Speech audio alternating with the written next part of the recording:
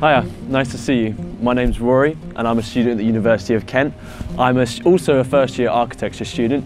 We study in this building over here. Guys, come on in, I'll show you around. All right, let's go in.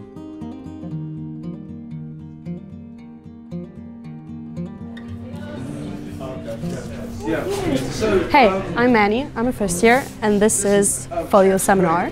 The seminar goes on all year long, and this is where we acquire the skills that we'll be using afterwards in the studio. And this is what we're doing right now. So, this is the studio. It's where you discover your creative process. It also where you consider the architect's role, so that's quite important. You are also split up into smaller groups, so you have one-to-one feedback with your tutors, also from your classmates as well, which is also very important. So I'm about to have my tutorial with Chloe now, and she's basically going to review my work.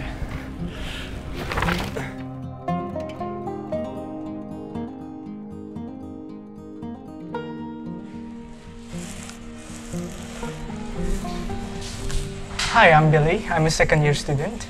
Compared to what we had in first year, we focused on how we shape our gallery building. So it's about form finding.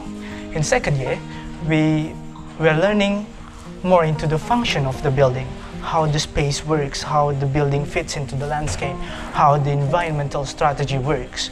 So and we're also using digital software and technology.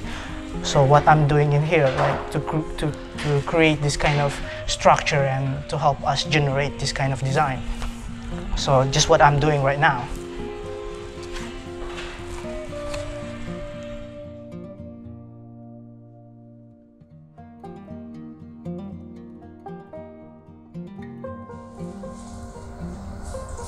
Hi, my name's Yeni and I'm a third year student on the BA programme.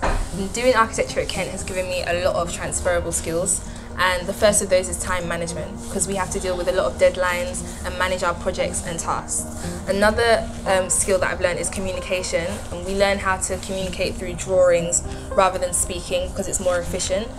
And finally, we do a lot of presentations and crits. So one of the most recent presentations I've done is for my dissertation. We had the option of choosing to do an 8,000 word essay or creating a model. And I created a model of describing bottom-up morphologies and how architecture uses digital modelling and fabrication techniques. So now I'm going to hand over to Ed in MArch. Hi, I'm Ed, a Stage 4 MArch student, and we're currently outside Canterbury Cathedral. The MArch course at KSA features design, technology, employability and academic writing modules. And in Stage 5 you'll also choose between dissertation, artifact and pedagogy modules. The design module runs for the entire academic year and is separated into several units.